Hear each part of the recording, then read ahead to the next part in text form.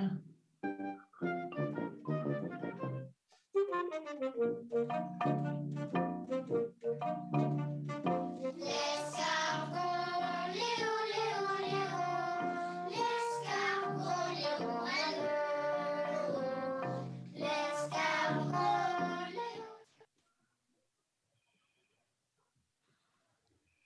afternoon to you all. I am Pier Giorgio Olivetti, the Secretary General of Cittaslow International from the Cittaslow International Headquarters in Orvieto, Italy.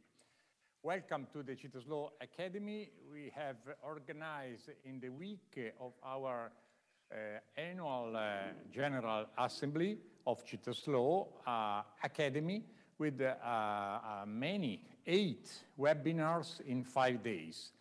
And so thanks to the distinguished speakers who joined to this webinar dedicated to the slow urbanism. You know all that the recent pandemic has shown everyone more than ever in the past the value of the new urban planning based on good living, easy living, and the needs of inhabitants. Cittaslow has always focused on social cohesion, sustainability, of course, and sense of the limits. How do you plan a city of good living or a Cittaslow? Speaking of, for example, interplay, how to moderate the irregular spread of the city sprawl in the rural area, coastal or mountain space. Connection, innovation, but with a sense of limits and having social and environmental sustainability as a priority. This in short, and I would to thanks so much Professor Giuseppe Roma. Giuseppe Roma is the coordinator of our Cittaslow International Scientific Committee, and he will coordinate the whole webinar from this moment. I thanks all protagonists, the Professor Thomas Angotti, New York University, the Professor Andreas KIPAR, landscape architect, Professor Agnieszka, Polish Cittaslow Scientific Committee, difficult your surname to pronounce, sorry, and Professor Francesco Cellini, President of Accademia, prestigious Accademia of San Luca, and not last, absolutely, Paul KNOX, a good friend of mine, Cittaslow Scientific Committee of Cittaslow from many years, Virginia Polythecnic. Remember that all relations or report or PDF or PPT from the speakers will be available on the Academy folder at the end of the week of our Academy in the Cittaslow website.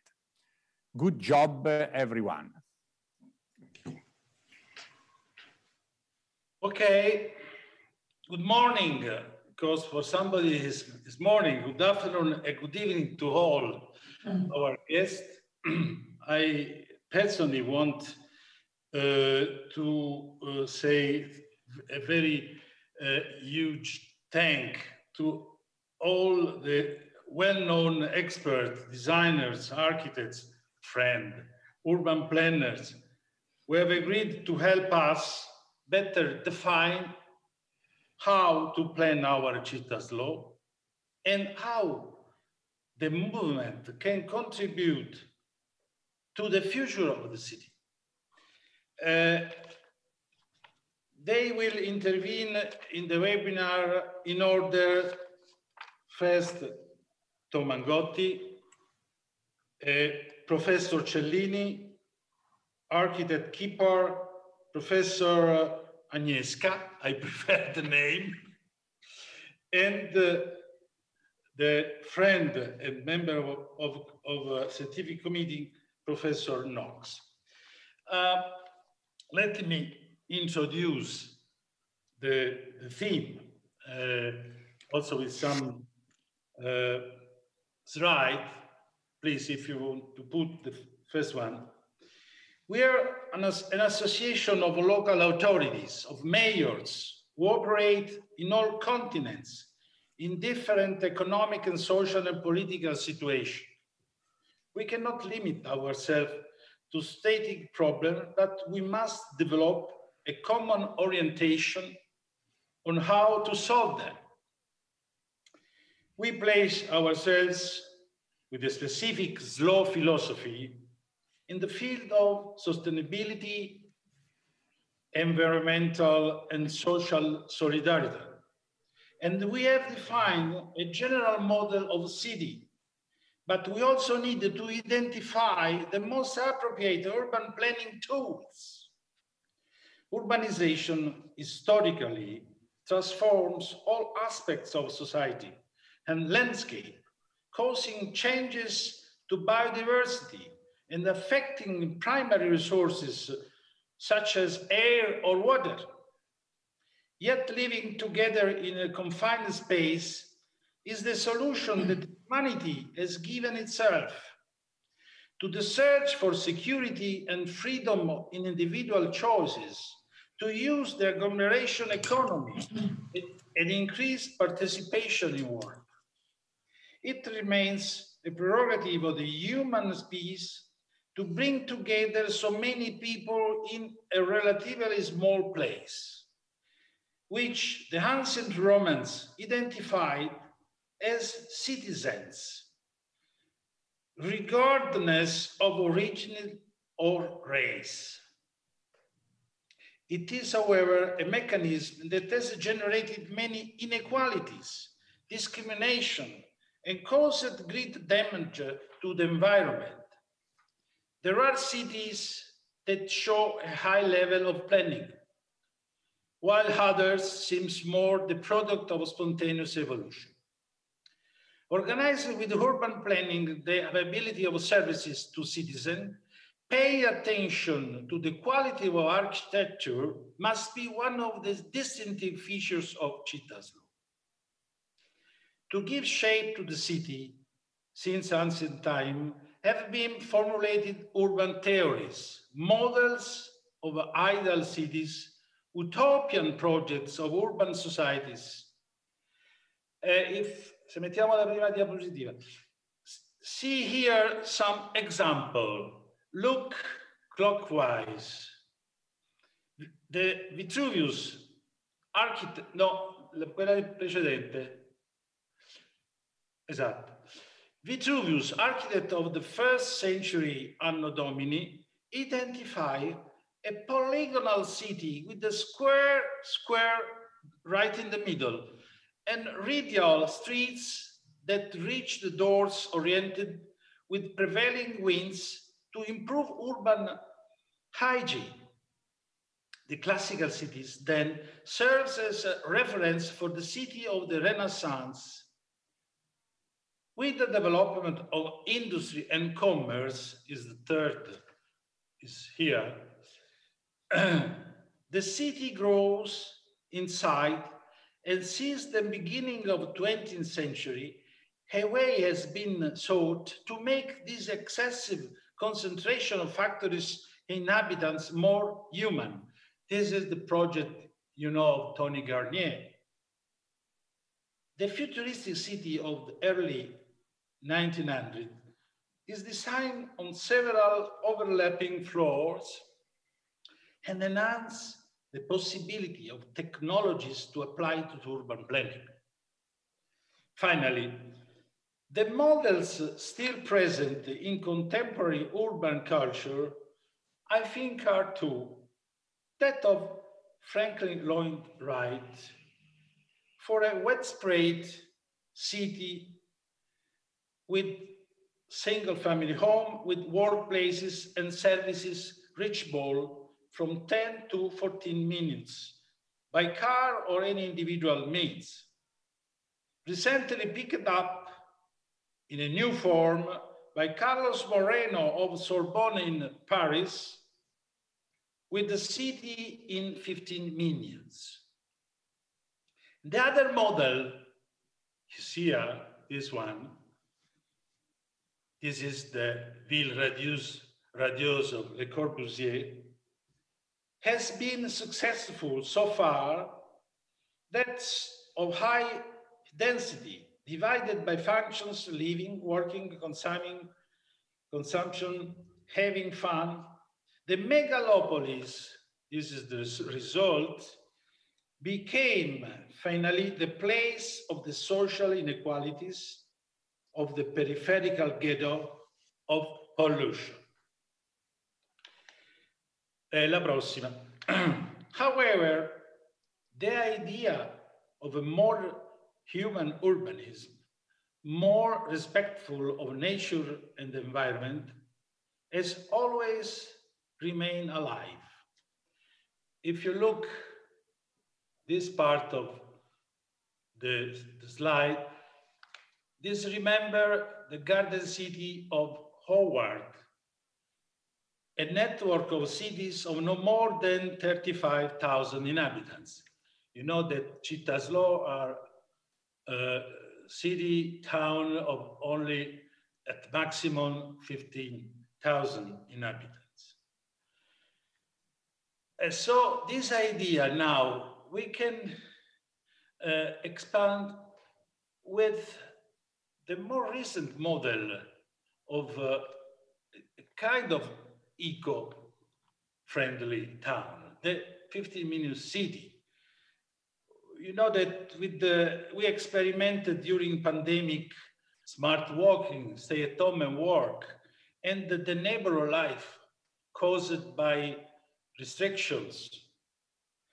But I don't know, this is one of the themes that I would like to discuss with you, because this idea, I think, must be developed, creating more hybrid communities, not only small communities in the proximity only, but something that can make together the virtual relationship given by internet, social media, and so forth, and the real and physical relationship. So I think this hypothesis, that is the newest one, remain a good hypothesis, but we can see how to connect proximity networks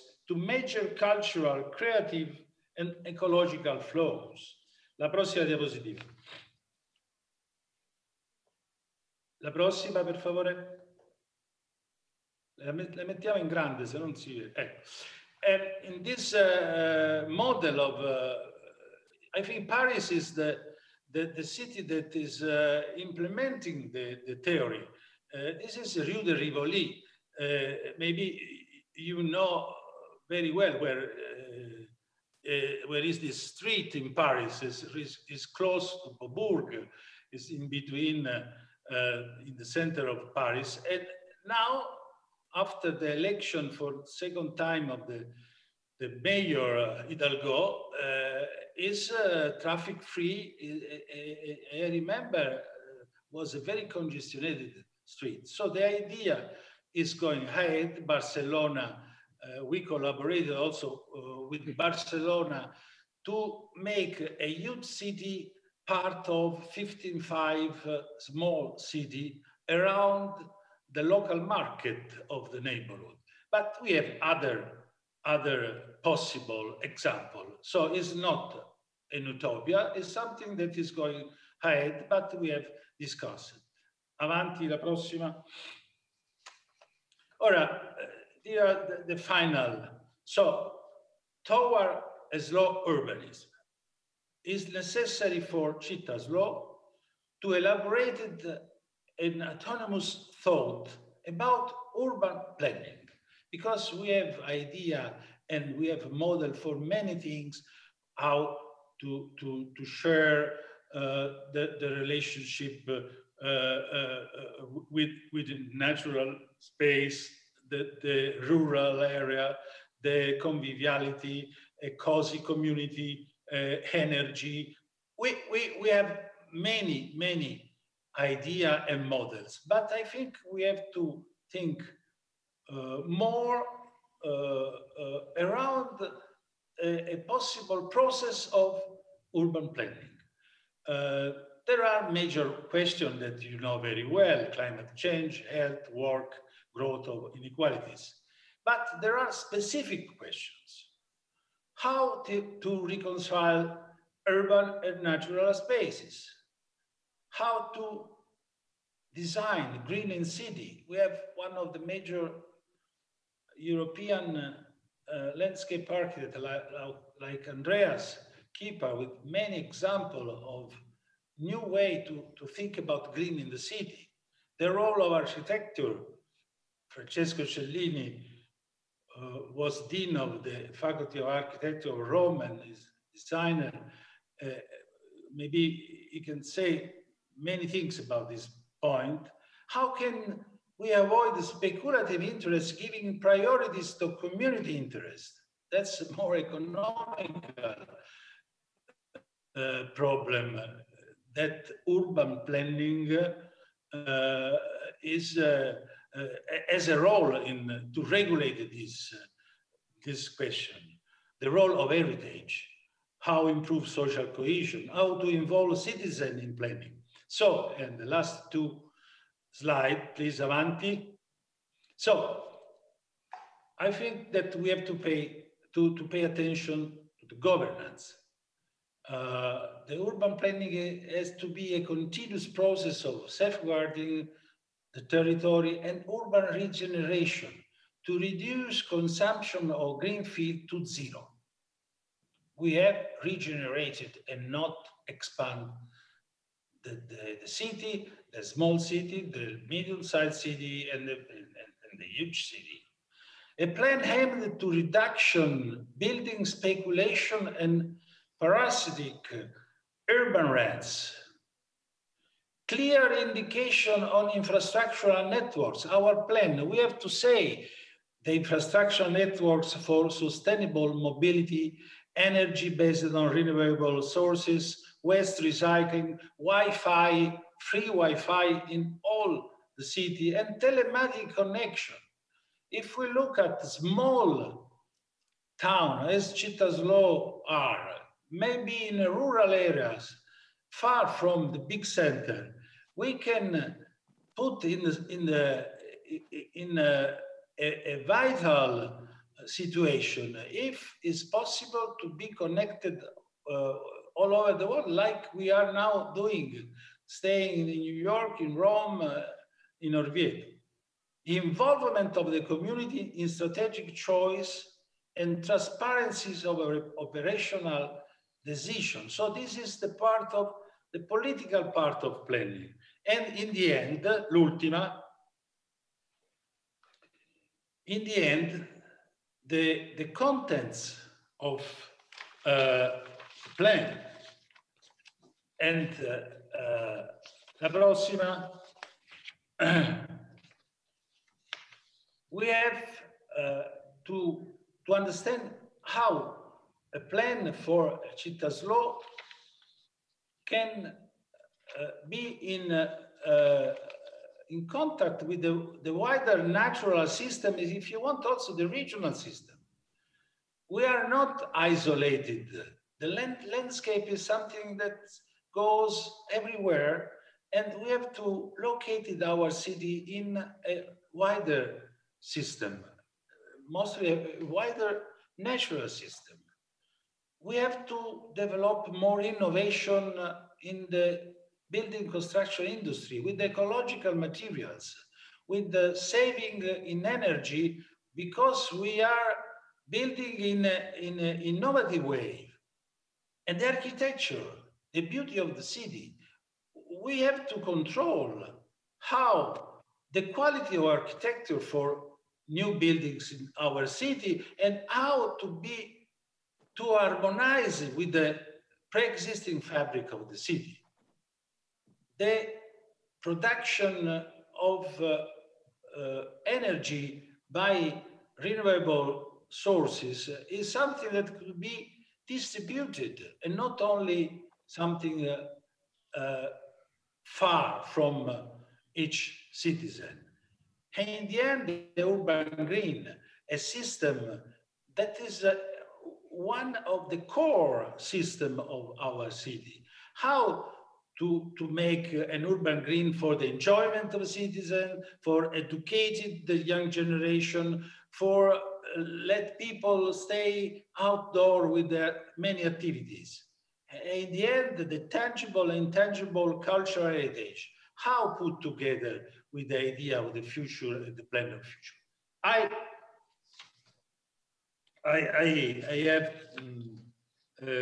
finish here, and I will open the floor first to Tom Angotti. Tom Angotti, I say, is Professor Emeritus in Urban Policy and Planning at Hunter College of City University. That is a friend of very long period for me.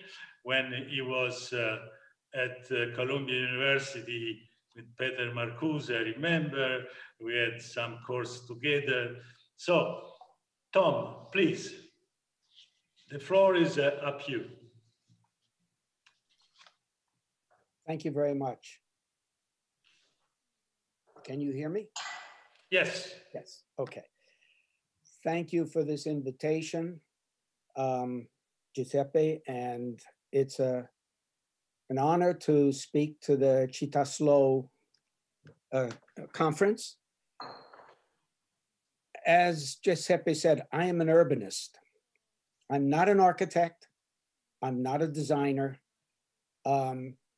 My theory and practice comes out of community planning, and I'm going to talk a little bit about that with my base, New York City, where I was born and where I have come back to teach and to practice as a community planner. Although I did serve my time in the New York City Department of City Planning, which may someday discover the benefits of planning, but right now does not advocate for planning. Just to begin to give you an idea, last year, just before the pandemic, now a year and a half ago, there was legislation. New York City has never had a comprehensive plan. It's the only major city in the United States that has never had a comprehensive plan. So after many years of doing community plans, we have over 100 of them, many more than the city planning department has even thought of.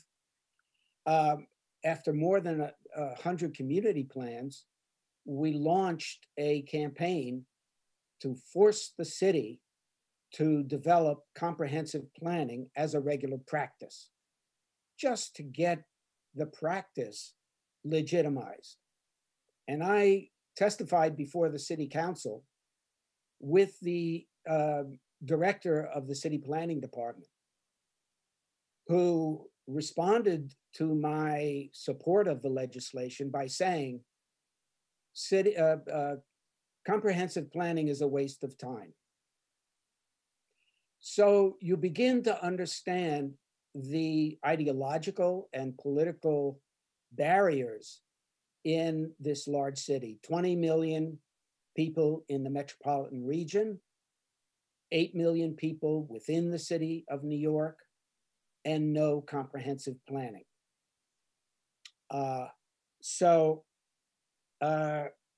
I came to this, though, this appreciation for planning through community movements, through the civil rights movement in the 1960s and 70s, where neighborhoods and communities organized against the destruction of their neighborhoods by a federal urban renewal program that displaced large numbers of African Americans, Latinos.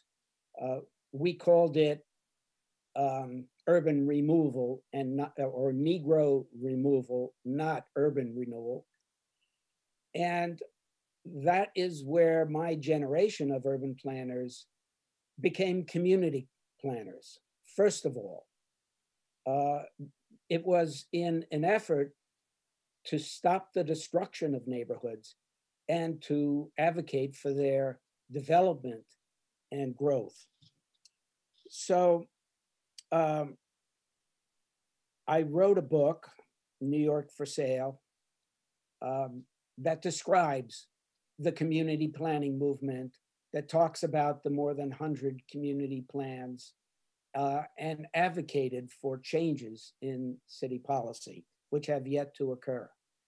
A more recent book that I edited was called Zoned Out, because the city's main tool for planning is zoning and is the excuse for not doing planning, because zoning changes occur on a project by project basis and do not require government or communities to consider what really matters to them, the quality of life, how development is going to improve or not, the issues and the problems that communities face.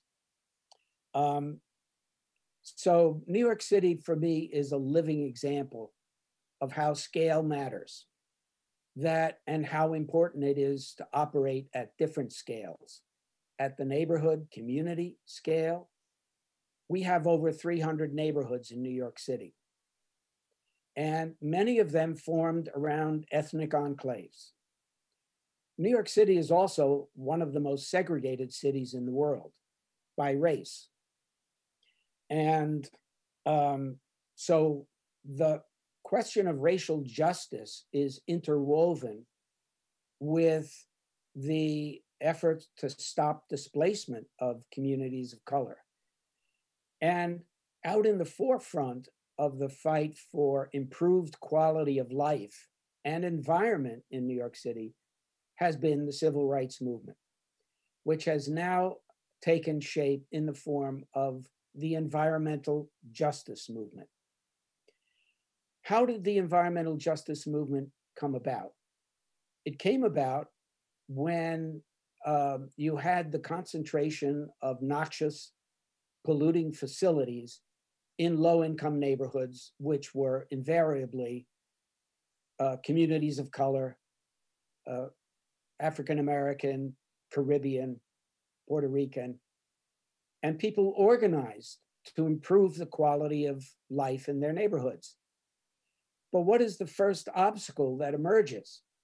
Once you start planning new amenities, parks, green spaces, community gardens, the value of land goes up. And that encourages speculators to enter and buy up the land, displace people, so that the benefits accrue to new development and result in the displacement of the existing population. So the environmental justice movement, I'll give you some of the examples of slow planning and that has come out of this, this recent movement. Distributed energy. So we have neighborhoods that have hosted, and these are low-income neighborhoods where land values are low. They've hosted polluting energy facilities. And there's no secret that the alternative, which is distributed energy, smaller energy, local energy production, comes out of neighborhoods who realize that once the polluting plants leave, land values go up, and they will be forced to leave because there are no protections for property owners, small property owners, homeowners, or for tenants. And they are history. And so perhaps you've heard about Black Lives Matter and the recent demonstrations against policing, aggressive policing in communities of color. it should be no surprise that the alternative now under discussion as we are in the mayoral campaign is community policing, local efforts to improve the quality of life, not simply sending armed armies of police into neighborhoods that have never seen them as friendly. And so waste management is another one of the things that is coming out of our community movements. 100 years ago, over 100 years ago, New York, like so many major cities, adopted garbage disposal as the solution to the waste problem. Just put it in a truck and take it out somewhere and get rid of it. The environmental justice movement is calling for composting, obligatory composting within neighborhoods, calling for reduction of waste, the use of plastics, and New York just last year passed a bill that outlaws the use of plastic bags in supermarkets. But it's a very slow process, but it's very clear that those neighborhoods that have been the dumping grounds where garbage tends to wind up on the streets are the ones advocating for a more sustainable waste management system. Food production. We have a tremendous community garden movement in New York City. Now, this did not come about by, as a result of food lovers getting together and creating their little boutique gardens. It came about during a period of massive land abandonment in the 1970s, 1980s in New York City, where vast parcels of land in low-income communities were left open. And people spontaneously started to garden.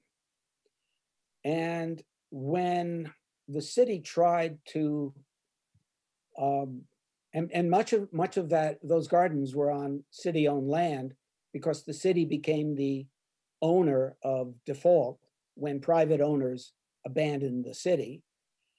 But then in the 1980s, the city government said, we want that land back because it'll be good for creating new development, new investment. And the gardeners fought back. And we won, mostly. We lost a number of gardens, but we now have 3 major community land trusts in New York City that are aimed at preserving these gardens. And they are active gardens. We also have a number of small private boutique gardens that produce nothing but high-value herbs. But it is amazing to see how much food is being produced. I recently wrote an article, however, qualifying my pleasure with this movement by saying we'll never produce enough food for a city of 8 million people within the boundaries of the city of New York. It's not realistic. But we can create a better understanding among our population about the relationship between food, health, and the earth. And we are currently engaged in a massive re-education campaign because, and I'm a community gardener, I must confess, because we discovered very quickly that most of the land in the city is polluted by lead. That resulted from over 60 years of leaded gasoline. in the city. So the first thing you find out is that you have to replace the soil if you want to produce healthy food. And that's an environmental awakening, important for urban dwellers. And the environmental justice movement is out in front of that. The other grand area of infrastructure where the slow city can inform a reshaping of policy is transportation, of course. We have the largest mass transit system in the United States, one of the largest in the world. And it was first called rapid transit. We should abolish that term, rapid, and we should call it transportation. Some transportation needs to be rapid, but most transportation needs to be slow. And so the movements to make safe bicycling, New York is really behind so many European cities, but that movement is slowly moving forward. And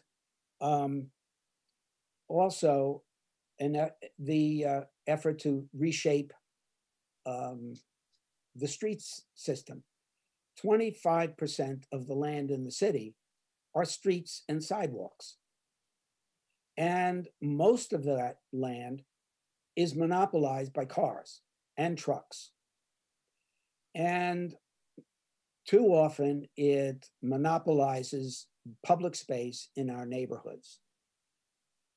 It's no secret that even those who are opposed to comprehensive planning because of its past mistakes and errors, and because it interferes with the real estate market, even they are calling for a redesign of the street network to make it more friendly to people who live and work in neighborhoods. So neighborhoods and communities are slowly making inroads into this environment that was created by real estate and that forever has been run by a growth machine that says the only way we can improve anything is by building more. That growth machine has stalled now, and the pandemic has helped people to realize its inequalities and imbalances. We have $30 million condos going vacant because people are buying properties on Caribbean islands instead of being in New York City. We have an enormous amount of wasted space. Mega projects that are being designed, and some, like the most recent one in the Upper West Side of Manhattan, half empty. The other major challenge of slow planning in New York City is preservation. For too long, preservation has been about building preservation and not about neighborhood preservation, community preservation. We're fighting not only to have physical landmarks, but cultural landmarks. So much of the rich history of our ethnic neighborhoods, from Harlem to East New York, is built around ethnic enclaves who bring with them a rich history and imprint it on the physical city. How do we save that? And especially, how do you save it if it's not designed by a starchitect, if it's not housed in a beautiful building. So cultural landmarking is very much a part of building the slow city. And I guess the final conclusion I would make is that here we have, well, I'm a longtime advocate of the benefits of large-scale metropolis, which dominate the urban environment globally. But that doesn't mean we can't be advocates for small-scale neighborhood, community planning, sustainable planning. And in fact, the two need each other because the majority of the world's population now lives in metropolitan regions around the world. How do we go back to and go forward to more sustainable, equitable communities? And I think slow planning, and I'll just close with my final speech on slow planning, because I get asked all the time by neighborhoods and communities, will you come work with us on a community plan? And they want to finish it in 6 months. And I say, no, the process has to be an extended process. You have to invest time and effort. One of the first things we always find out in doing community planning is how divided, how many differences there are in communities. That's not a bad thing. That's a good thing.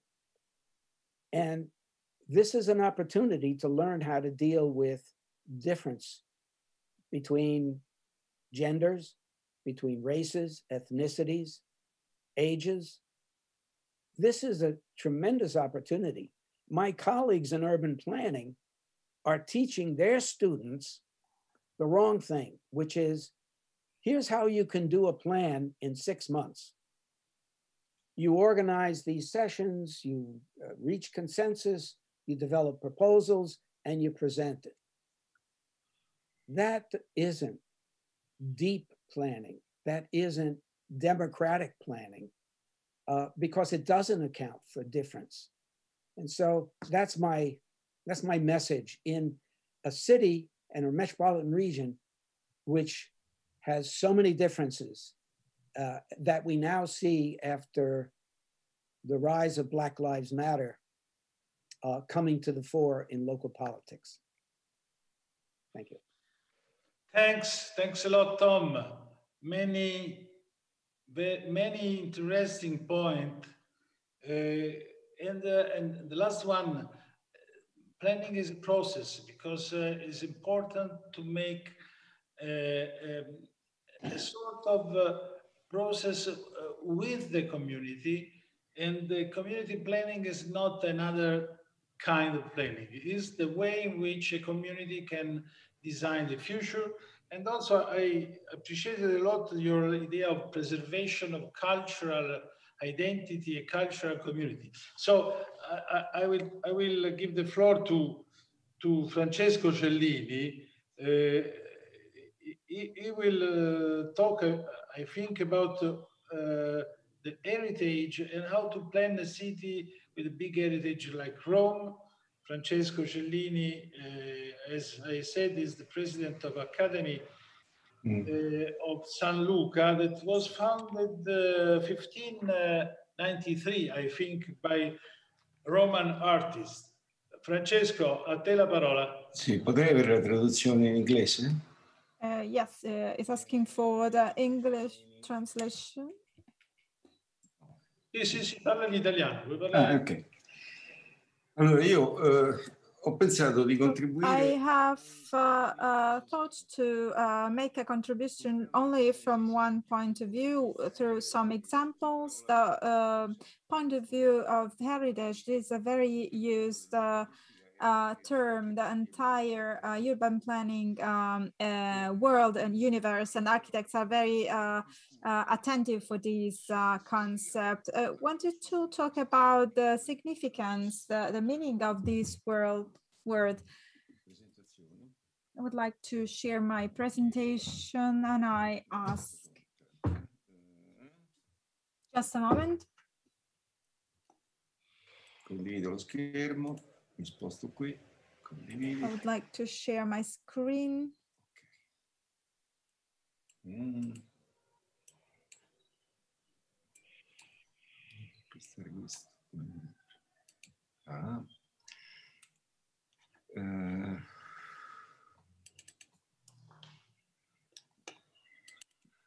Spero che vediate lo schermo. I hope you see my screen.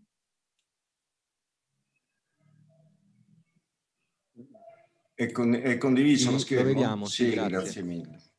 Yes, allora, scusate. we can see it. So the World Heritage, according to who and how is it studied and told, it has a different meaning. In particular, in Italy, heritage is one of the crucial aspects of all the safeguard activities of authorities and bodies that care about the protection of the heritage. Their approach to this concept regards the scientific and knowledge about the term. And it builds our idea of history. And obviously, from this point of view, their approach to this and their point of view is controversial. So for the communities, is it the same thing? I make an example. In our country that is full of history, we could find some archaeological site that is not studied and is then excavated and is analyzed. It is not given for this count the fact that for the people living in the place, this is significant. It could be that the presence of this site is very important for the national culture, but for the local community, it has no significance, or it appears like an option for tourism attraction. In my experience, I see that communities have a strong sense of heritage, of their identity, and not always this coincides with the idea of safeguard. Sometimes it's something unexpected. I would like to show you some examples that come from my professional experience, and they are very close to the idea of Cittaslow, or a smaller center that is Basque in Umbria. The others are referred to the city of Rome, and then Istanbul, that is metropolis. Let's look at Basque. This is a place where I have worked a lot. I have made some planning for minor works. I have made some correction to this square. Basque is a very small village. It is a community in the real sense. I have perceived that we didn't need any dialogue with the community, because just discussing with the major, after a few seconds, I was discussing also about the wishes and perspective of the entire community. So my job was led by this mission, the fact that the ideas were very clear. It was very clear that their sense of identity was curious and unexpected.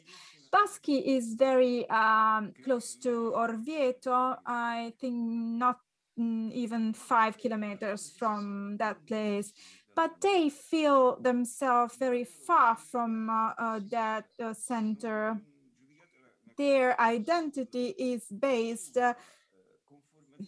on the geological conformation of their territory. Their territory is separated by the river or the bed of the river, Tiber. There is a very small bed, and we have a peculiarity that is made of volcanic stone.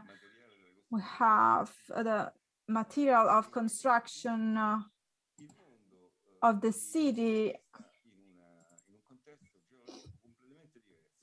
is tough, so they have calcareous substrate, and you can see the color is white gray. So even if paradoxically we have a separation, a net separation of their identity in staying in a territory that is very different from a telluric point of view. Let's look at the square. This is the only common place, the larger square of the place. It's very large. And you can go to the town hall there. And it's divided into 3 areas. We have the nucleus, historical center, this area of the square, and 3, we have the modern expansion. Even if there are few inhabitants, we have modern expansion due to the fact that they wanted bigger houses with garden, with garage, and so they are all they all have 1 or 2 houses in different areas. So the idea was to rearrange this square. So in the past, the square was void and was really really ugly. So it was too big compared to the density of the historical village. But this is fundamental because this was not just a public place of a meeting point, but it's also the place of the market. And if you think about that, this is the place where this smaller village was at a dialogue with the external world, with an exchange of goods, agricultural goods with the rest of the territory. There was a trade point, and is still today a trade point. So the weekly market is no more a place where you sell and buy animals, but it continues to be one of the main places for the activities of the village. So we had a market that was really a market that is exactly the right one to find its place in a so large square. So this ugliness of the square surprised me, because at the moment the square was totally different. In the 50s, a major that had good intentions decided that this void square would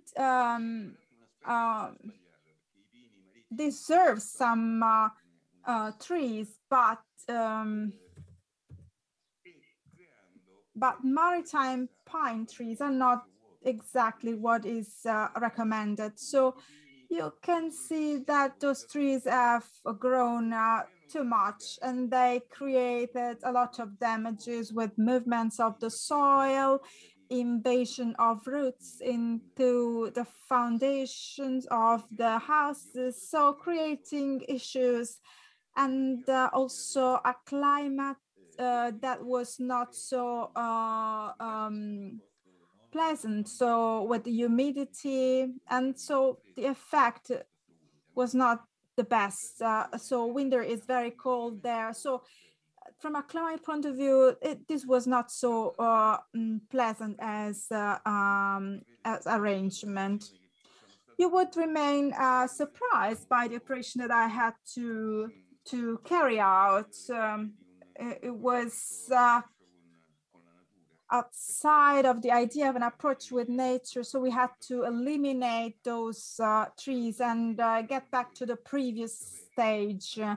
And then we had an open space, a public space. We have cars, but such invasive trees were not the best choice. So the heritage for them was to go back to the square that was void. This is what they wanted, and they were saying that collectively the new place, the new square, has taken back some very important functions, and we have expanded the trade and business activities that were there, and we had different condition of the flats that were there.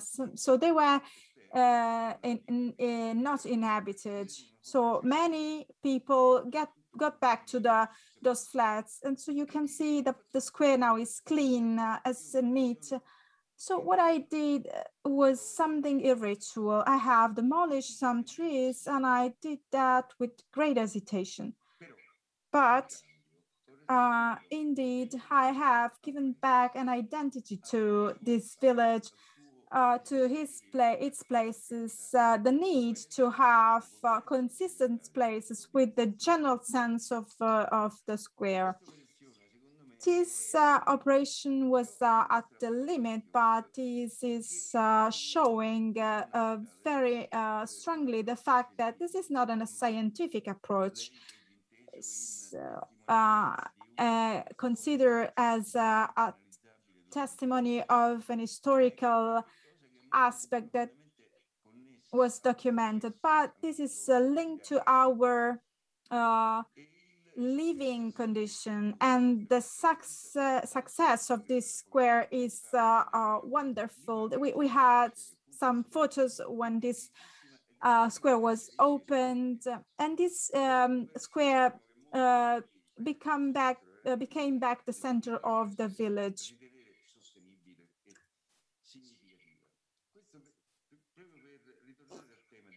So to go back to the previous idea of heritage is what you feel within yourself.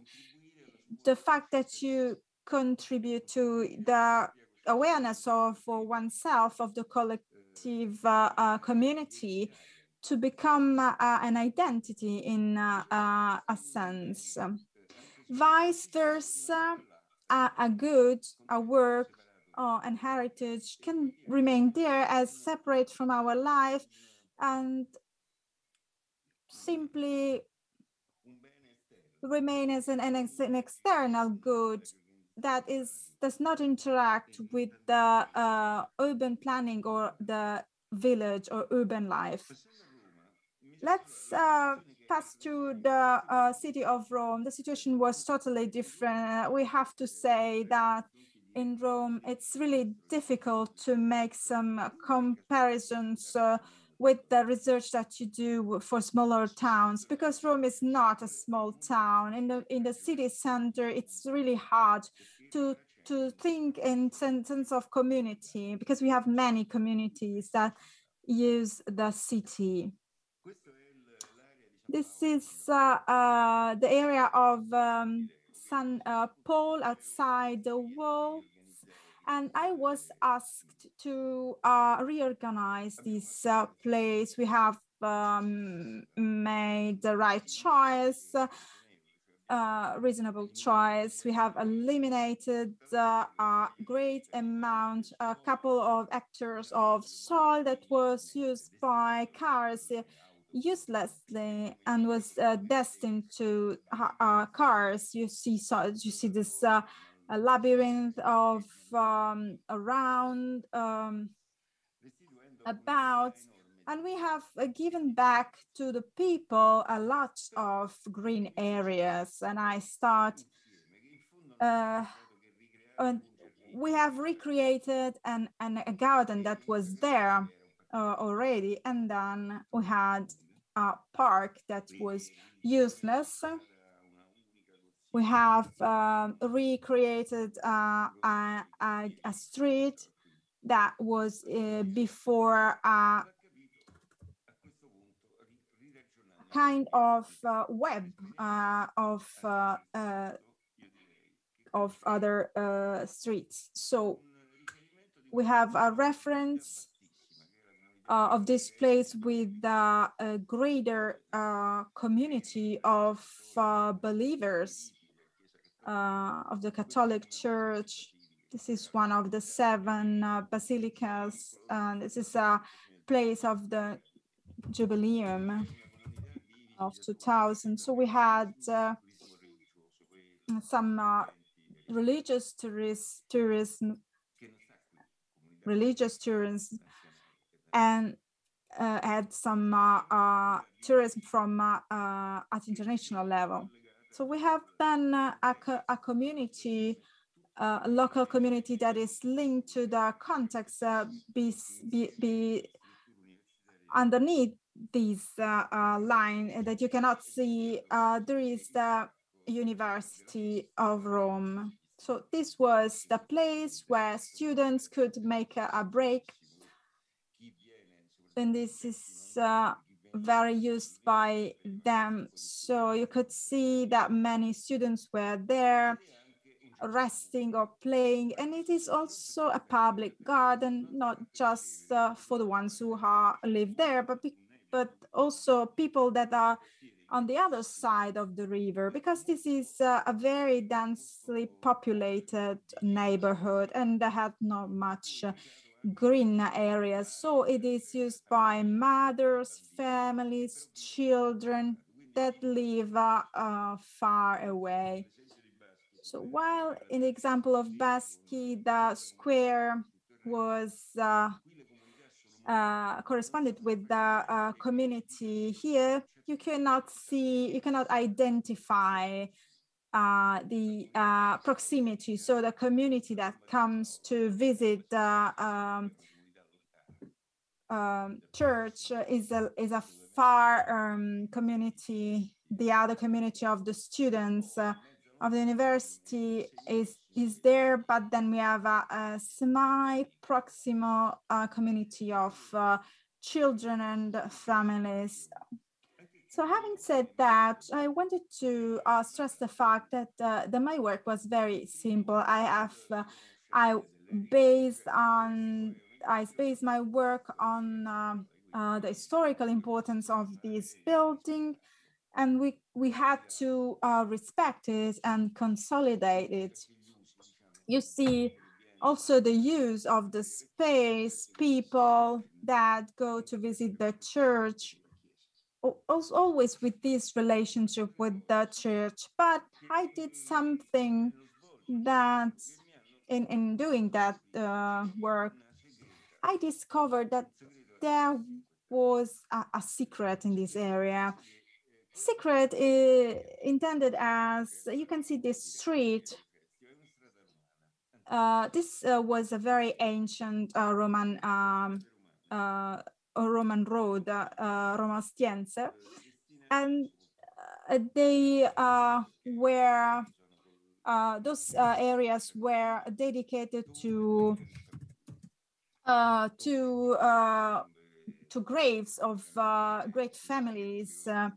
They were big graves, and this street was the street of the harbor, and we had many graves, and they were not linked to bigger families, but to the most humble families of the city.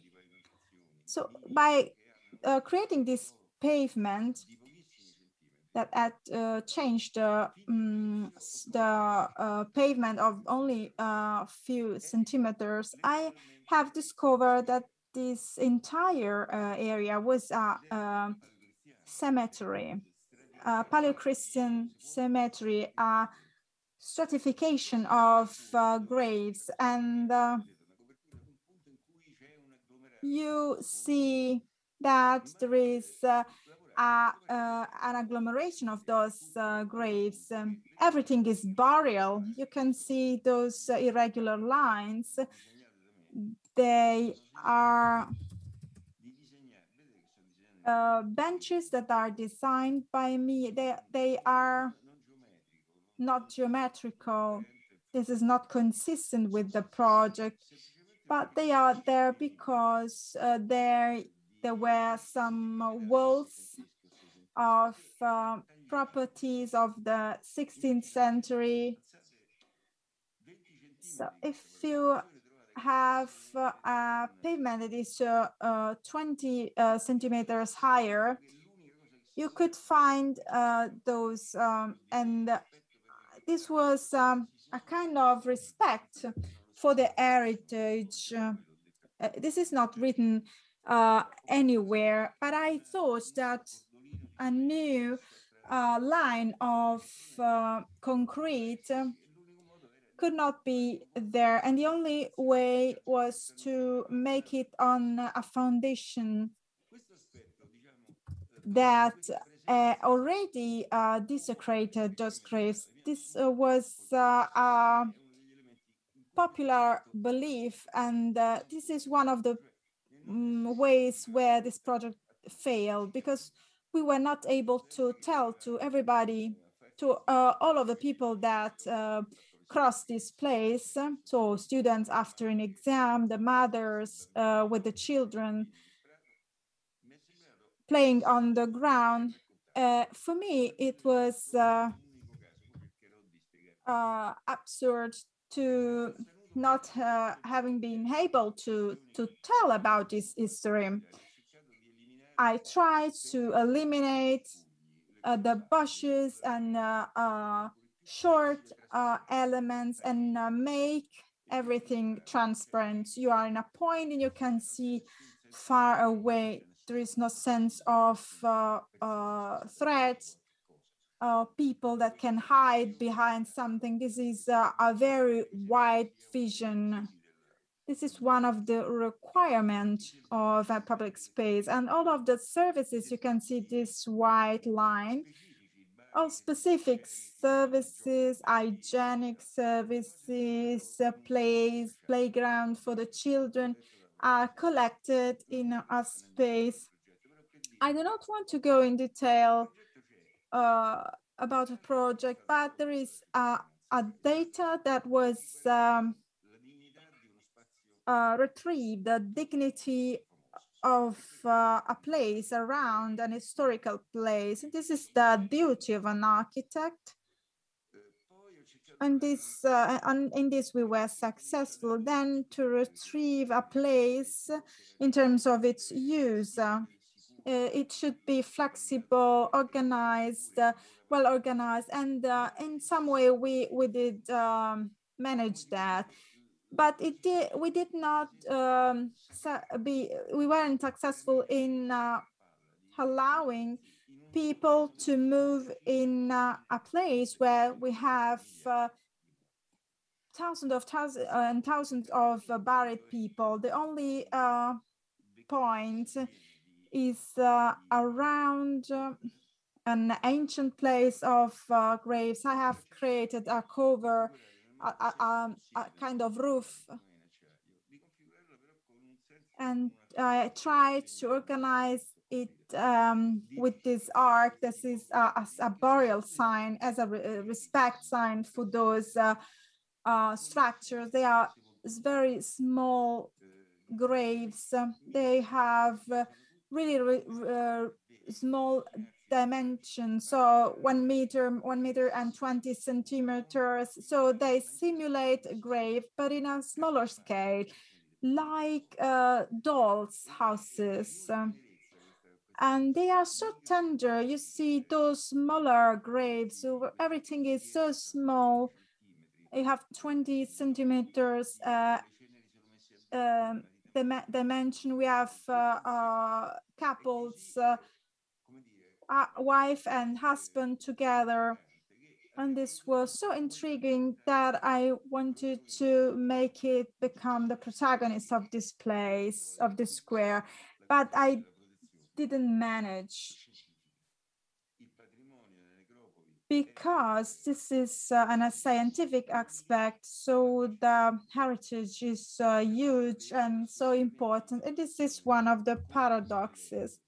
How do you look at the heritage? From my point of view, walking on this square dedicated to the graves of the poor classes since the ancient times until the 15th century, we had graves of people that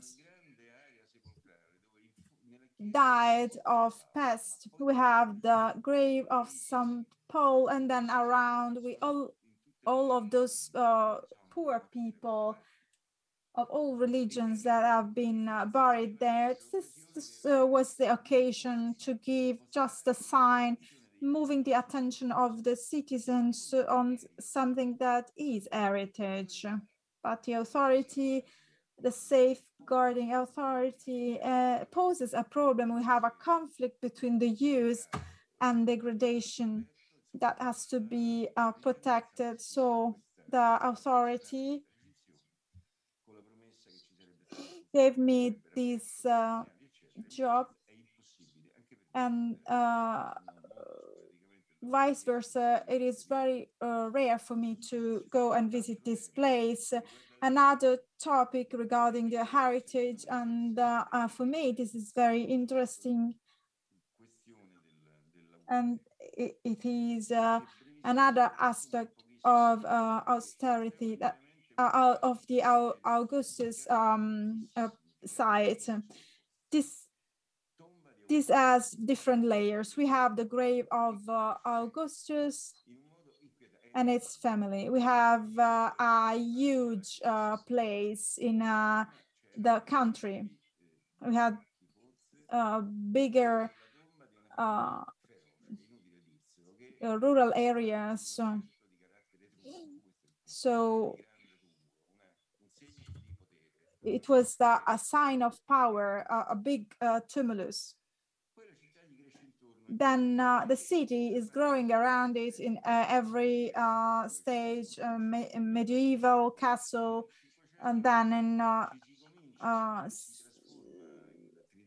14th century, we have the other city, the other roads around it. We had speculative city, and then the city grows in beauty, and then we had a real texture around it. We have a web. You see the reproduction in scale. We have a public space with shows. Initially, it was a private garden, and then it became a place of shows of various kind. Then we had shows of the 17th century with fire. Then it was covered in one way, then in another way. Then it becomes an auditorium of the city, and the city was compact. We had this public building for 5,000 people, concerts, and for many people, this was very significant. Not for me. I was there when everything was already demolished, but for my friend, for example, this is exactly how he recalled it. The people went there to listen to music and concerts. Then we had those labyrinth of houses and small streets. Then we had fascism, where this place became a scenographic place. Then we had the war. After the war, then we had the demolition, and in the end, in the 50s until recent years, we have this ruin that is inaccessible. It's very fascinating, but from the outside, it looks like a mountain of walls with trees that have grown too much, and an area that was excavated, and then a parking place. I wanted to show you that the project aimed at something. You have to consider that in the area that was divided by fascism, we had layers of many different things. You see many plants. In gray, you see the Roman parts, and then all of the layers, streets, sewages, buildings of the various ages, everything that was one on the other. So the project aims at giving back a green area to the city, and a series of ramps that leads you to the initial site.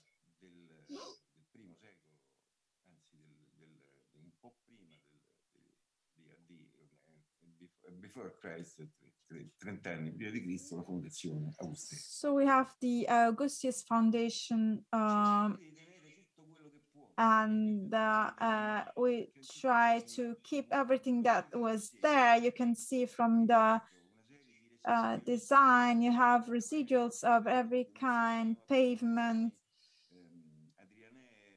of the Adrian age, of the fifth century, places where there are obelisks. So the places try to tell about its history. We wanted to fight with the safeguarding authorities, because they want that if there is some Domitiano ruins, they have to be preserved. But until now, we have seen, so they want this place to be something that the Romans can walk on. So through stairs, so they could look on the Adriano's area. On the walls, they should be able to read the various layers and everything that happened, that can still be retrieved. So places where there are obelisks, so that the citizens can see where these obelisks went, are now placed. So this is education, and of course,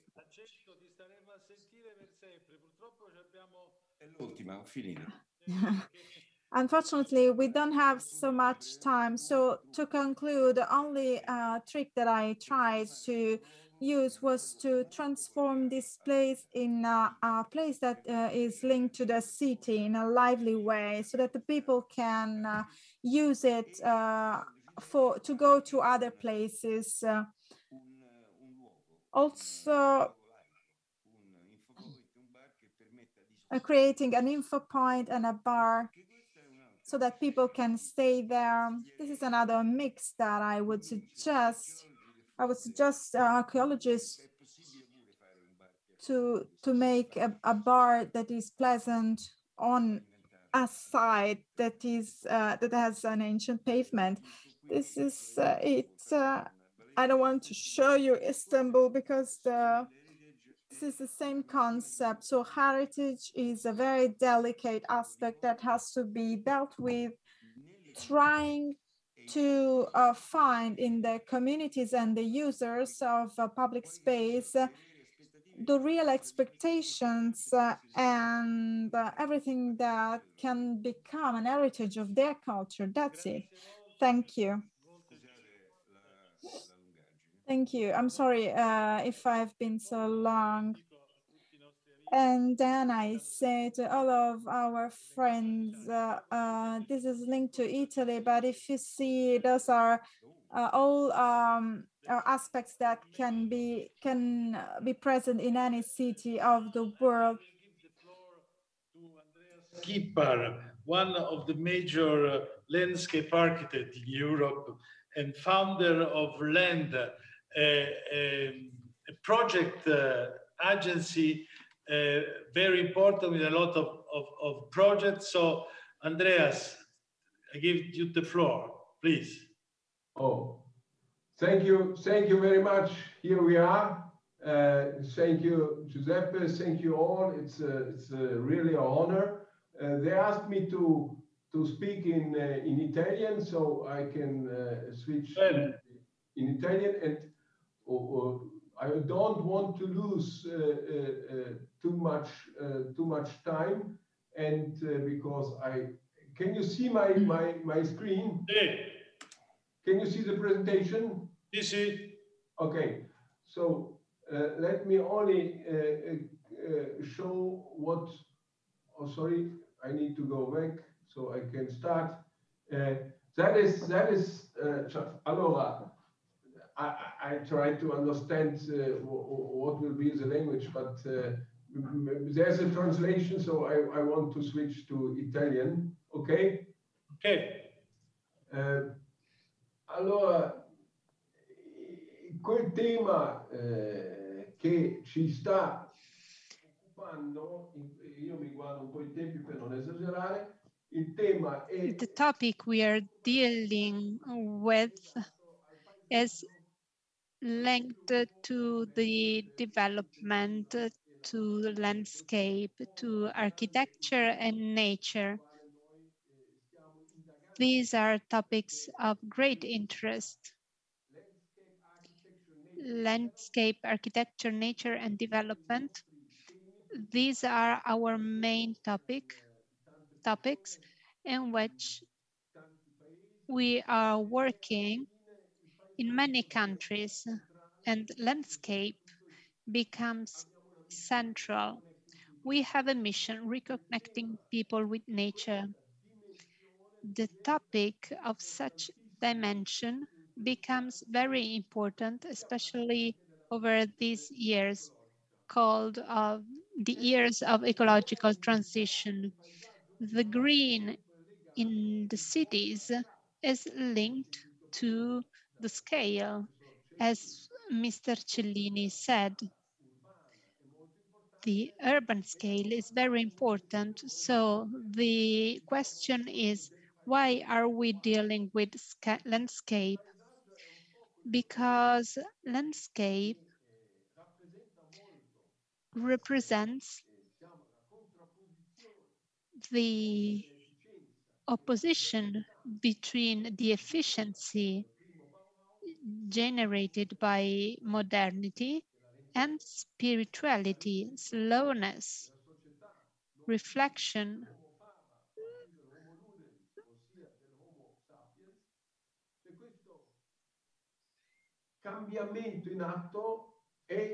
We notice this change, and this is linked to our important challenge is that we are living. We feel as main characters for the future.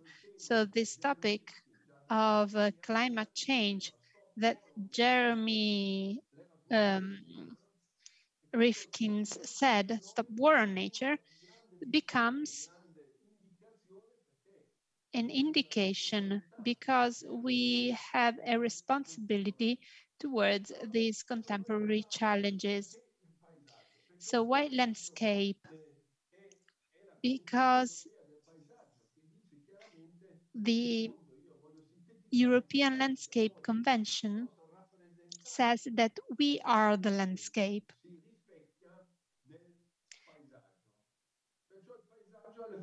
So landscape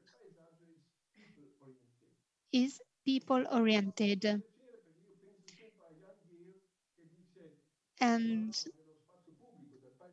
this is important because it was said in the past, first people,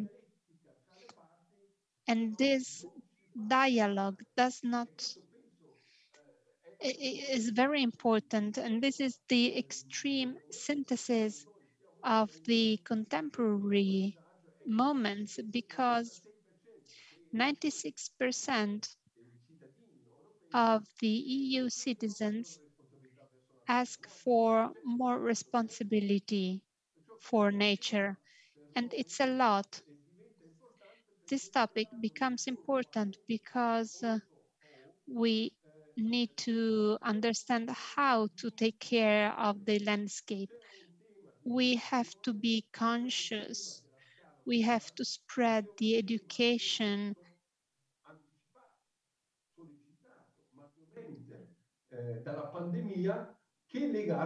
And we have to go back to nature.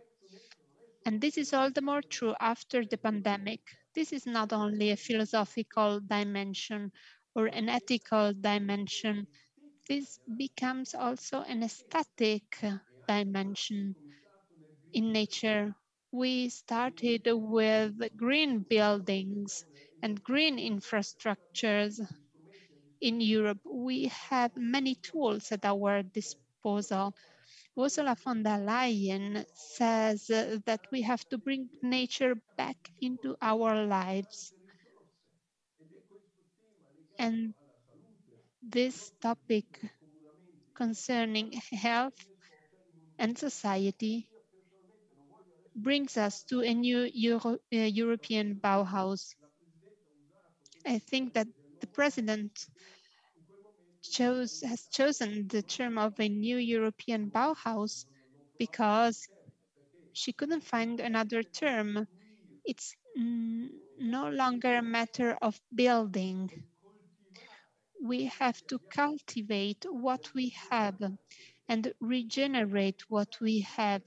So this era is completely different from the emphasis of modernity of the 1920s. So we need to find a new term. We have thought of the 5 C's, namely knowledge. Our projects are linked to the knowledge of what is present, of the awareness of what we have, perseverance, cultivation, and prosperity, a continuous growth, because nature doesn't stop. So we have to go back to our production landscapes and go back to their vocations of our cities. We have to learn from the territory and its vocation. That's why we need knowledge, patience, and we need to work with nature also in the territory for the new infrastructures.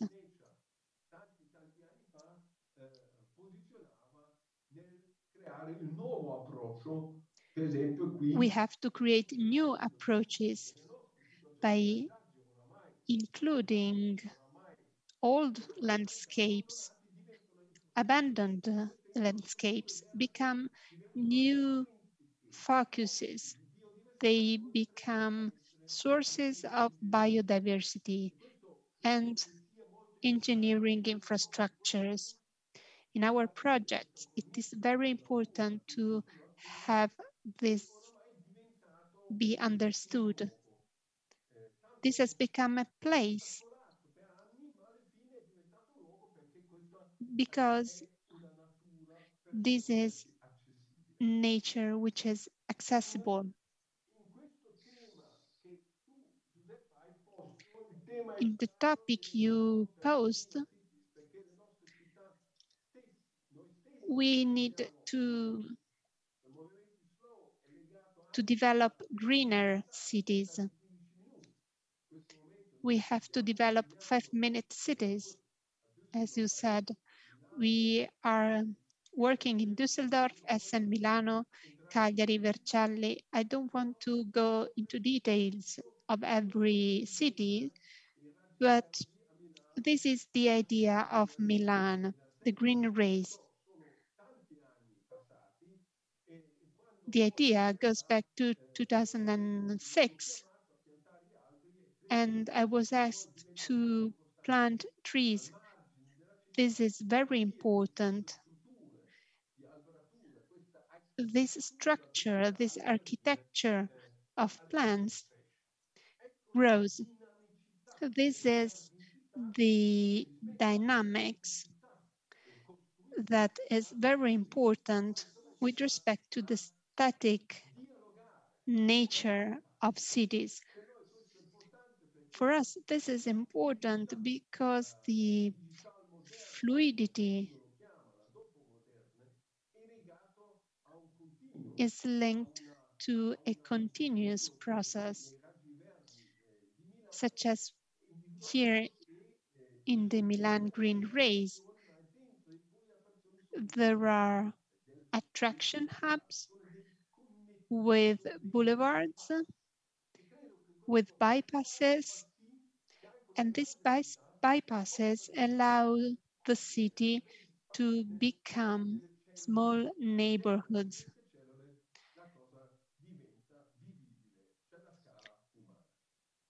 That's why we can find the human scale within the big city. These interventions become the skeleton of an open space, which is different from 100 years ago. It requires a new structure, a new planning.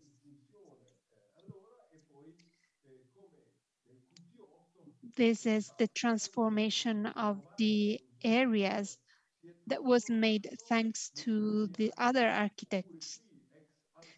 This is the former Maserati factory in Milan. Along the Lambro River, this has been transformed into a new urban landscape.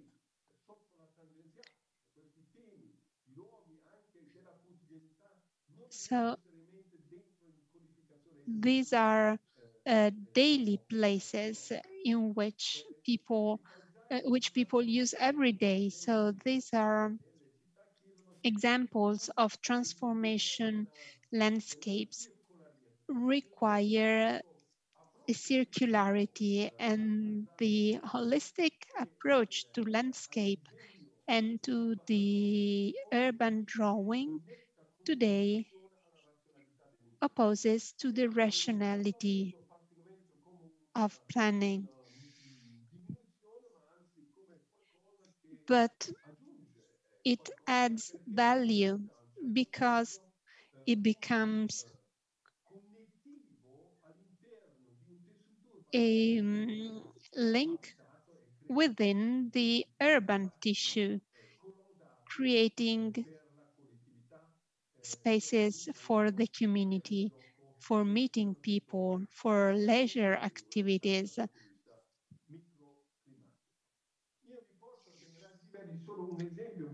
I bring you some examples of green rays. In Essen, we started in 2017.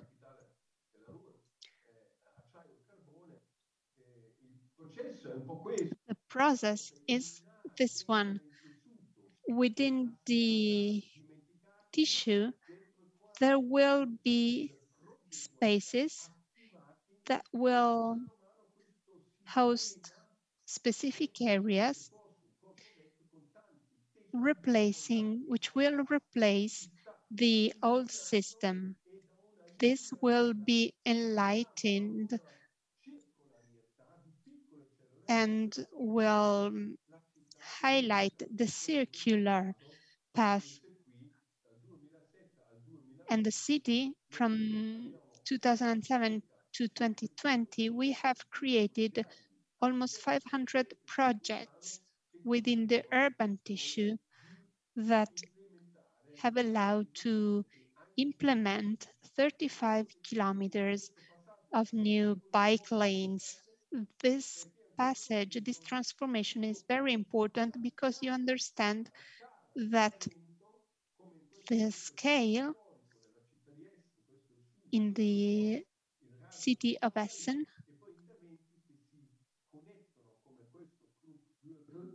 is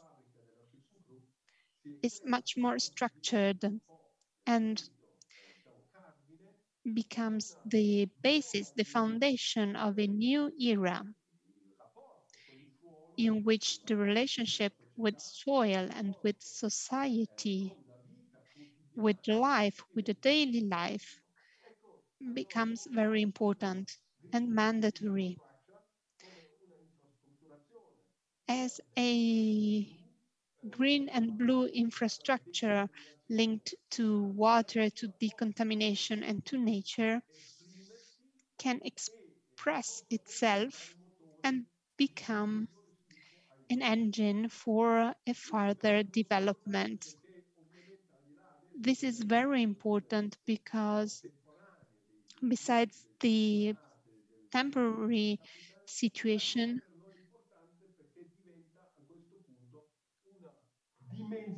it becomes a place in which we are willing to take care of it. All the interventions around this landscape take into account what has been done. Another example is Lugano or Südtirol.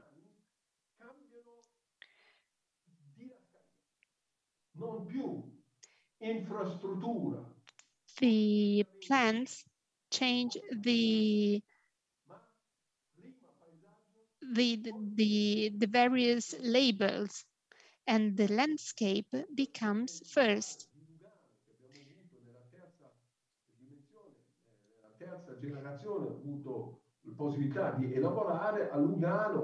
In Lugano, we have called this area the green grid.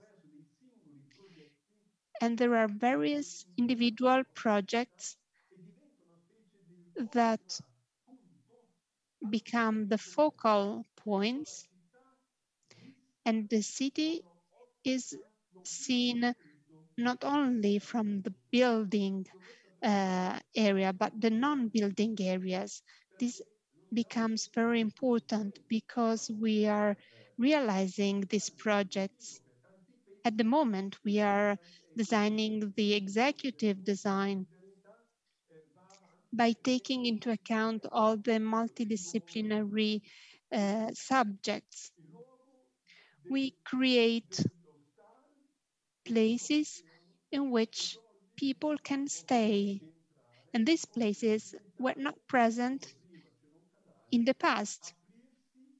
These places can open themselves and become what we need, namely areas that are lived in a more aware way. In this way, nature can assume other aspects. I'm very sorry, it is very interesting. I'm about to close. There's a problem with Zoom. So we need to conclude. I close my speech. This involves a lot of municipalities, projections for various cities, for example, Cagliari. And these are not only drawings, but these are programs, projects that allow us to govern a city which is different, which undergoes a transition. I don't want to enter into the details, but I want you to understand that we have to intervene at all scales, at the urban scale, as in Vercelli, Cagliari. And I close with this because we need, so I ask all presents, all participants, because we need to develop also the digital culture so that it can facilitate the knowledge of the territory, because in this way we can make it visible. And as Goethe said, the eyes see what the mind knows already. Thank you. I'm sorry. Well, I am sorry. You're very good. These presentations are very interesting. Unfortunately, we have a lot of limitations, but we will go more in depth because these projects are very, very interesting. So I want to reiterate this concept, the dynamic green, not the static green. The projects are extraordinary and the green becomes more familiar. I would like to give the floor to Mrs. Agnieszka. Please, I am sorry, but keep it short as much as possible. Please, you have the floor.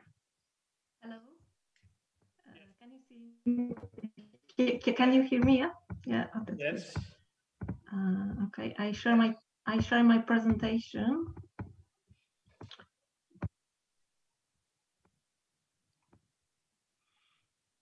Okay. So good afternoon.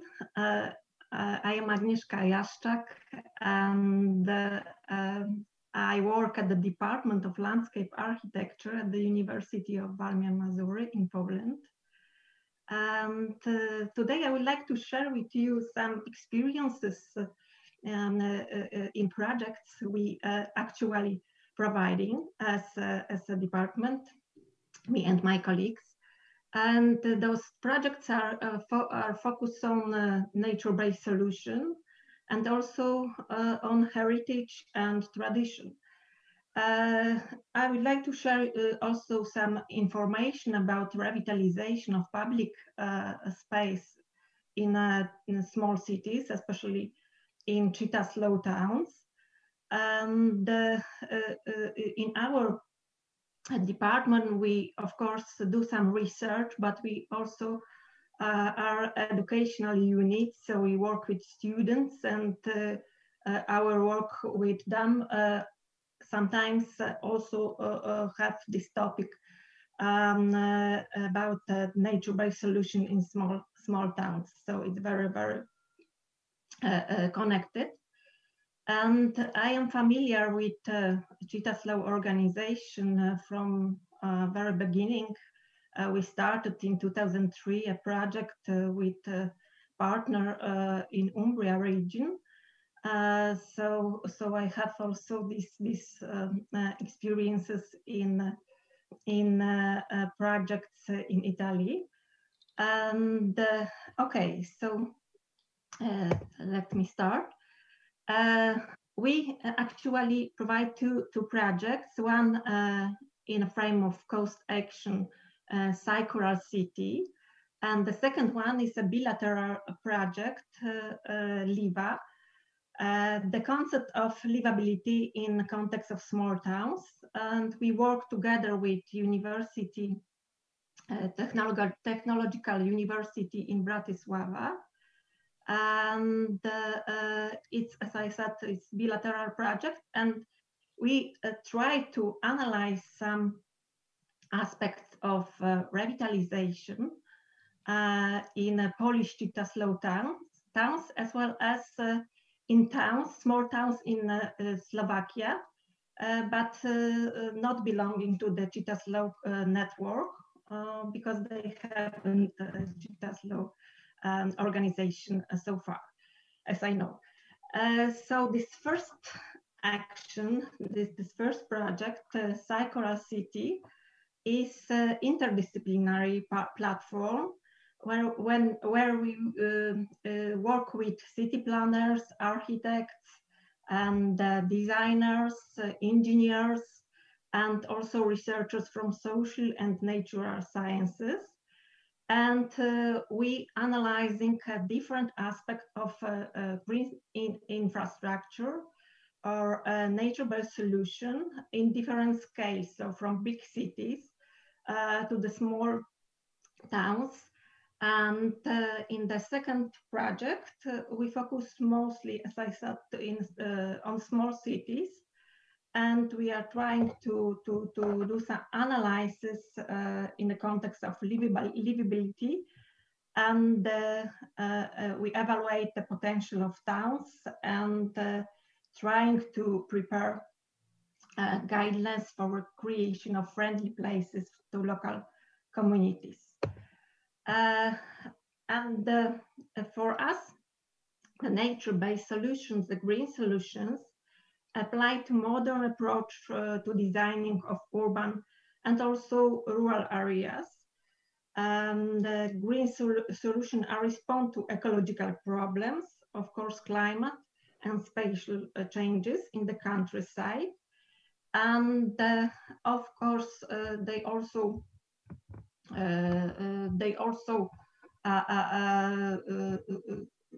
are connected with recycling and using a new form with the old patterns. And the green solution also for us should be environmentally friendly and improve the health of urban and rural residents, so-called well-being. Yes, and as I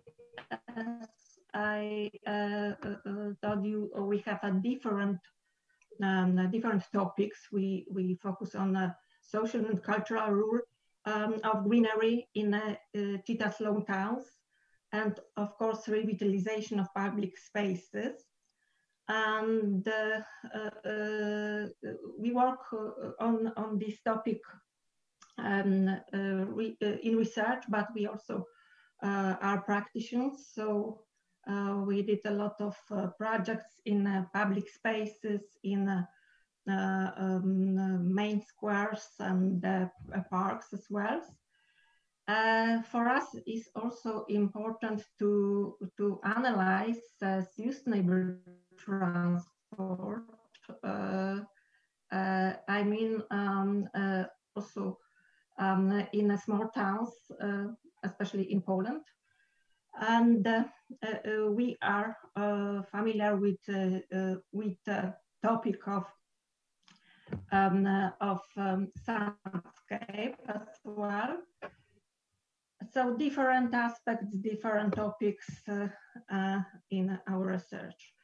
And the next two projects are most focused on rural areas, but they are including also small towns. The first project is called Smart Rural, and this international project. We work with 7 partners from 7 universities in Europe.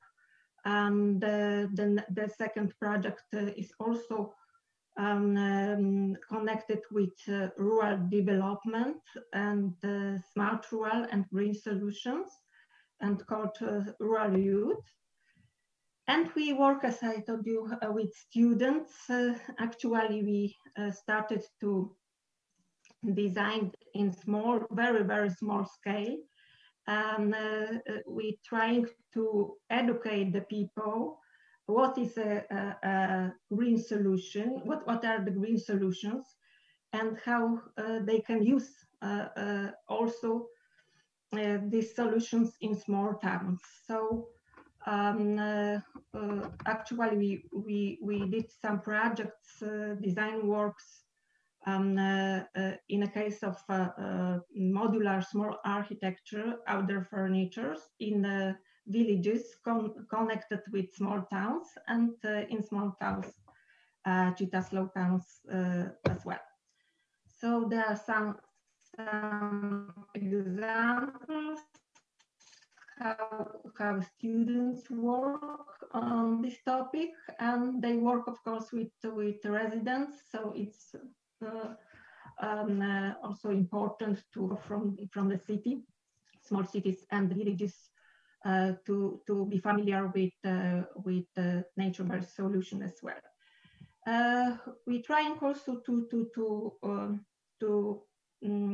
use the historical or heritage patterns in such proposals. So there are different proposals with different solutions as well. Yeah, and I would like to conclude, because I would like to be very, very fast. I would like to share with you a short movie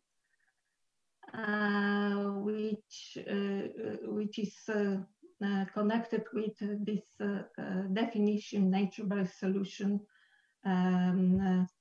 So I hope it's working.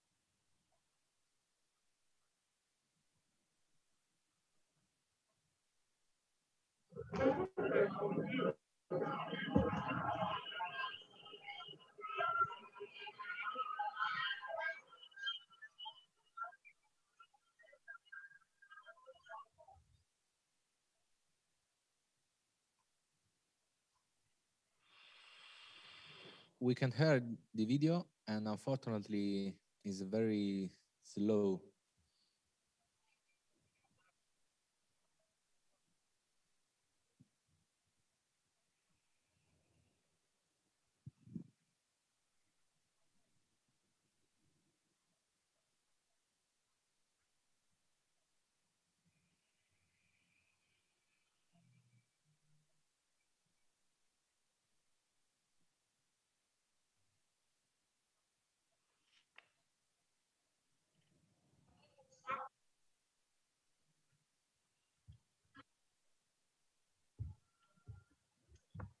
Okay, so thank you very much for your attention. Thank you. So thank you very much, Professor Agnieszka. And the last but not least intervention of our dear friend, great Paul KNOX, that you know as Professor Virginia Tech, but also the Atlas of City that is also in Italian, l'Atlanta delle città. Paul, to you, the conclusion of this webinar. Thank you. Well, thanks to all the presenters today. I've learned a lot of some very interesting projects. You know, we ask an awful lot of planners and architects and landscape architects. We ask for efficient cities. We ask for equitable cities, sustainable cities. And you've asked me to think about urban design and social cohesion. So that's something else that we have to consider. It's a challenge. I know we are running just a little bit late, and so if you'll forgive me, I'm going to share my screen and read a text. I think I can get through it in 10 or 11 minutes.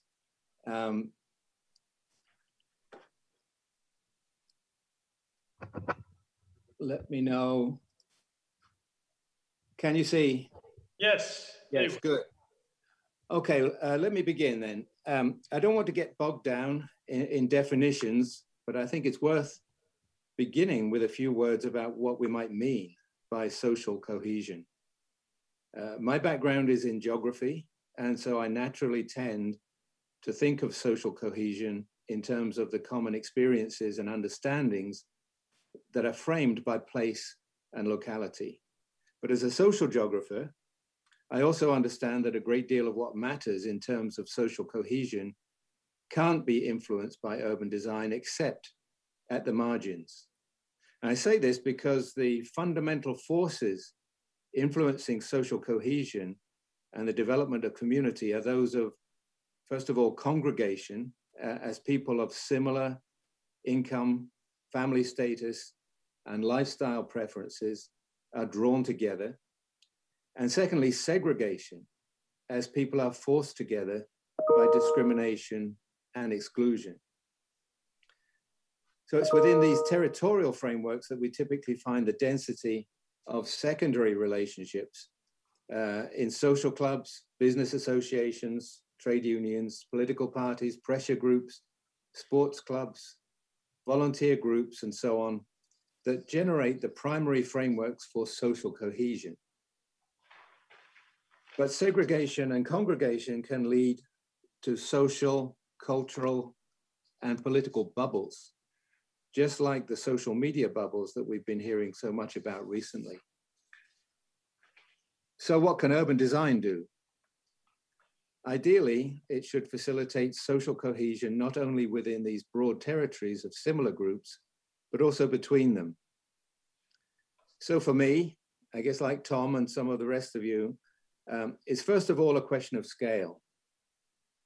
The scale of the 15-minute city, the scale of community planning.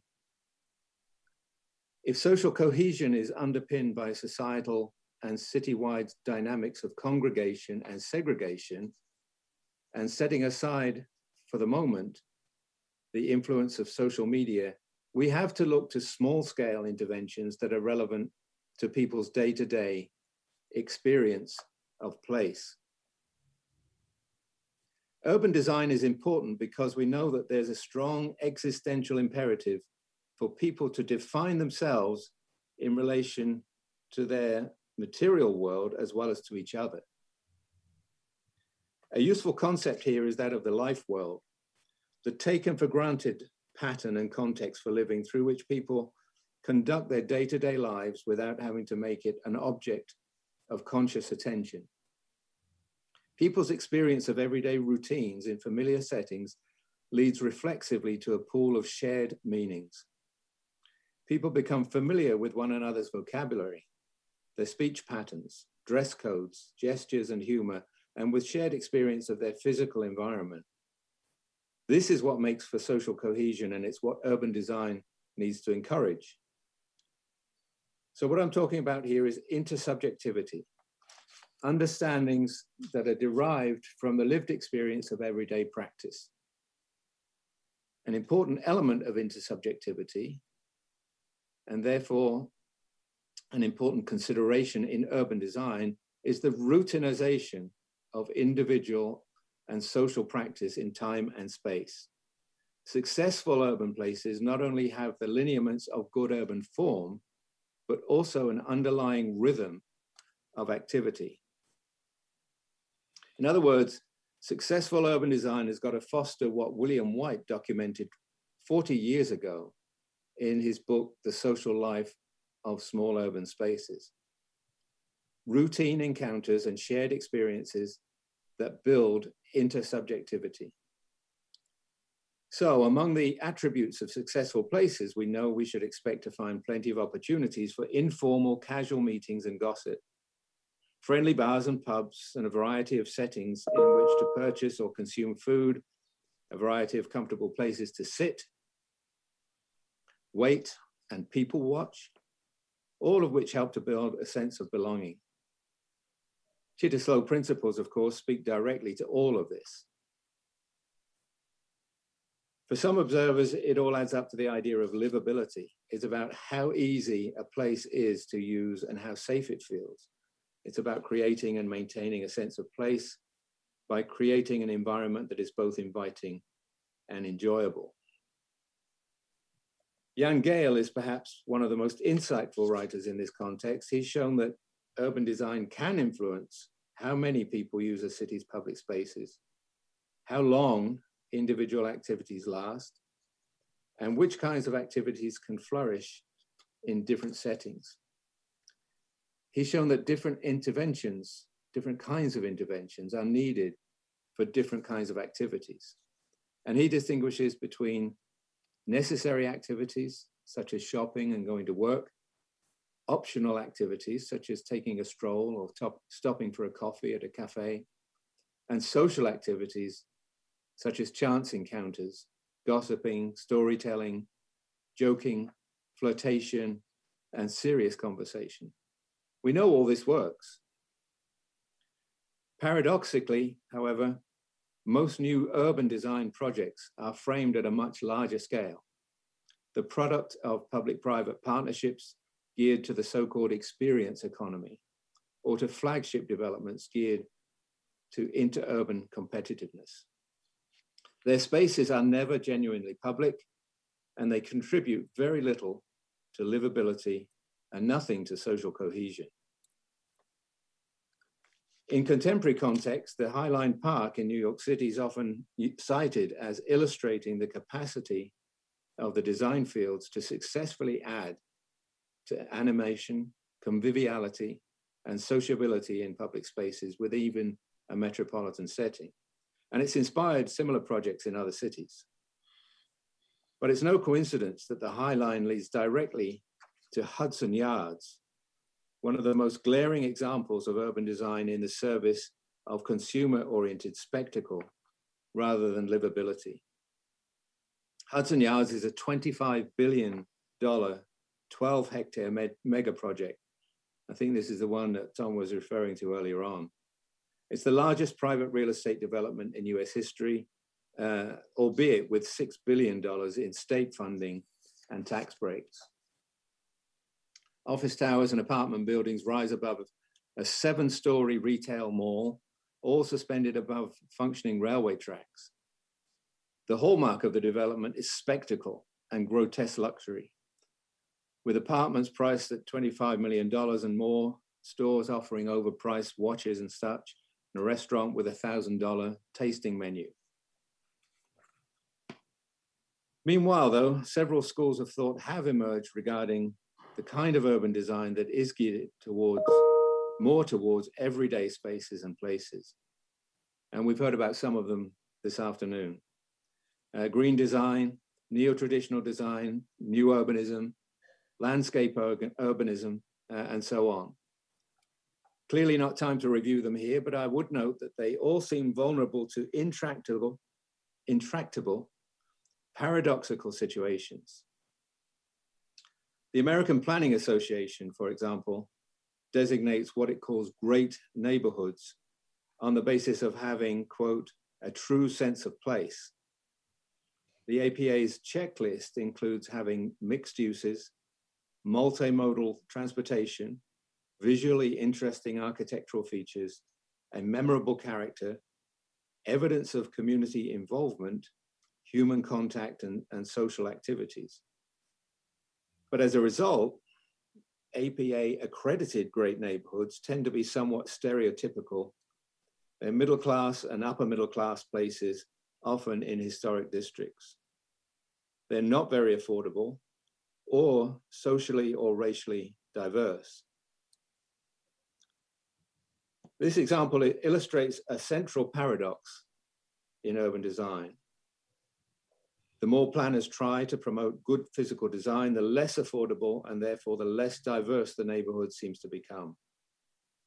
Good design is good for business, it seems, but not necessarily good for the goals of affordability, inclusiveness, and social diversity.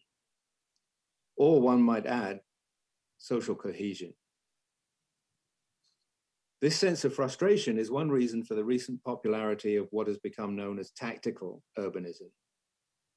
That is, activist or community-led, short-term, low-cost, opportunistic interventions designed to improve life on a block-by-block, street-by-street basis. It's sometimes referred to as participatory urbanism or open source urbanism, pop-up urbanism, or do-it-yourself urbanism. It's not a new idea. Excuse me. Recent examples have involved reclaiming streets and repurposing them as parks, plazas, pop-up bicycle lanes, play streets, and even temporary community gardens. These are interventions at the kind of scale advocated by Jan Gehl. Critics might regard them as pinpricks in the broader scheme of things, but its advocates claim that short-term actions will lead to long-term change. But there's a paradox here. Again, the sense of cool hipsterism propagated by tactical urbanism all too easily amounts to an invitation to gentrification. It also plays directly to the neoliberal creative city discourse, the prescriptive idea about the importance of attracting and retaining a so-called creative class of person that's held to be pivotal to innovation, economic vitality, and urban competitiveness. The implication is that if cities don't make strong efforts to establish the right ambiance for creative workers, then they'll fall behind. Nevertheless, it is at the small scale addressed by tactical urbanism that urban design has the potential, I believe, to make the greatest difference. As Jan Gehl points out, the design of individual spaces and the details down to the smallest components are the determining factors.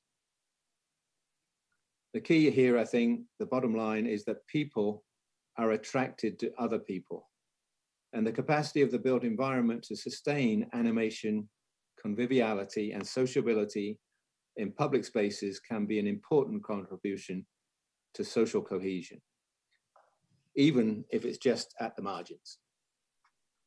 Thank you. Thank you, Paul. So here we finish our webinar.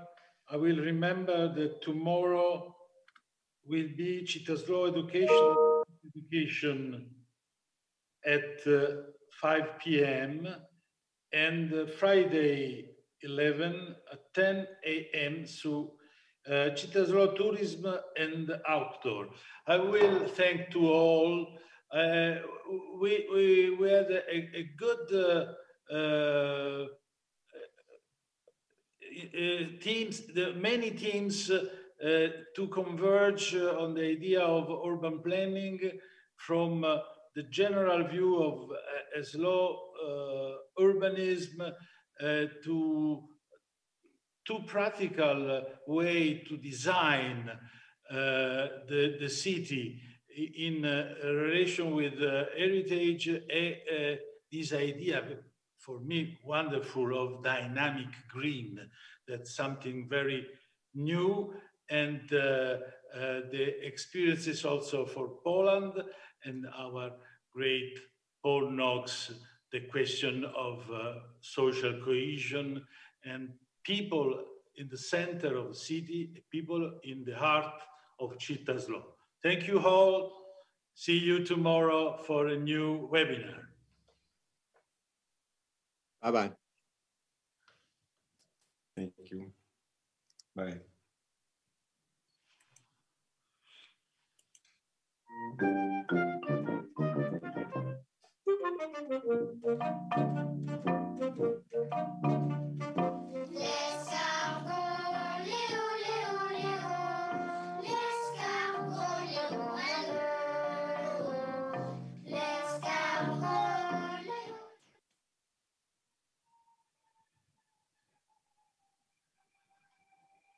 Recording stopped.